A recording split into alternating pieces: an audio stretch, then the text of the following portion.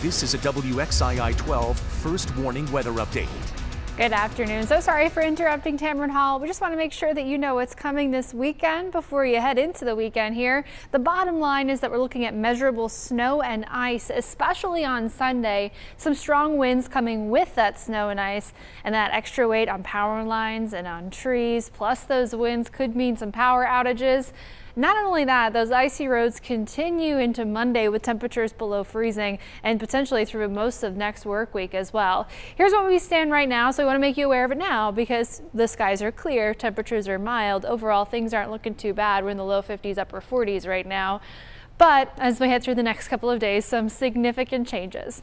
When you wake up on Saturday morning, we're cold and cloudy, but that's about it. Later in the afternoon, we start to pick up some light snow showers here and there. Occasionally, even some flurries making it down to the Piedmont Triad. That is not the concern, though. The concern comes as we head into early Sunday morning. In fact, there's a break before that happens. Here's 2:30 a.m. on Sunday. We're still waiting for this event. And then as we head through the next couple of hours, all of this winter weather moves into the area. Now, in terms of winter weather, we've got a little bit of everything going on here, and that's why this is such an important forecast for you to hear. We've got snow in the mountains, throughout the foothills, and mostly throughout the Triad and the Piedmont, a mixture of snow and sleet. And you see all this rain here. Well, even that's a pretty significant problem. That's because that's freezing rain, and that'll cause icy surfaces, trees, power lines, and all of those concerns there. And quite a bit of ice is expected to fall at that. As we head through the day on Sunday, we'll have times where the Piedmont Triad transitions to primarily or entirely snow, and then occasionally that sleet works its way back in. As we head through the overnight hours, by 4 a.m. on Monday, looks like those last couple of showers will have dried up, but it'll leave quite a bit in its wake. So here's what you can do now. Make sure you have these emergency items. If you don't, maybe it's a good idea tonight or tomorrow morning to head out and get them. Flashlights, batteries for the flashlights, a radio, non-perishable food and blankets. Make sure you have fuel for alternative heating and cooking in case you do lose power. And of course, if you absolutely have to be out on the roads on Sunday, I really would prefer if you didn't, but if you need to, make sure you've got a full tank of gas, you've got boots, shovels, ice melt, you've got the scrapers, all of those kinds of things that you need in your car. And it might not even be a bad idea to have some food in the car if you're traveling a long way. Here's a look at the weather timeline. We've got Saturday night into Sunday morning, some of that light snow, flurries here and there, wintry mix in the southern spots of our forecast area.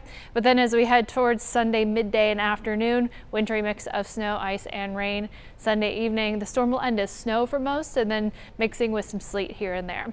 Here's a look at our precip types that are most likely for each spot here. More snow with some maybe ice in the mountains and the foothills. In the Piedmont, snow and ice mixed together, causing a lot of messy weather. And in this area shaded in pink here in our southern and eastern parts of our Piedmont, we've got mostly ice with maybe some snowflakes here and there. As far as snowfall accumulation, snow and sleet combined, well, in the highest elevations of the mountains, over a foot of snow possible. Other spots in the mountains looking at 8 to 12 inches of snow, 5 to 8 inches in the foothills, 2 to 5 in the Piedmont, 1 to 2 inches in our southern and our eastern spots. And I will say that the moisture for most of these areas is about the same. It's just the moisture type that will change. So the further south and east you go, the less the snow and sleet becomes a threat, the more the freezing rain and ice becomes a threat. So everyone looking at a messy Sunday. So here's what we know right now. On Sunday, no matter what, we're going to have measurable snow and ice and strong winds. What can still change? Well, the exact timing, the exact track of the storm could change. That could change precipitation type in some spots, and that could change some of our totals. More snow, less ice, or more ice, less snow in some spots possible. But no matter what those totals end up being, you should prepare for hazardous travel and for power outages. Icy spots all throughout the forecast area as well. And then as we head towards Monday morning, temperatures below freezing, some slick spots possible and even possible over the next few days after that. But of course, we'll keep you posted right here. You'll want to stay with us with every piece of data, with every little tiny run of the models that we get in. We are updating this forecast, and we will continue to update this forecast throughout the weekend. But for now, we'll get you back to Tamron Hall.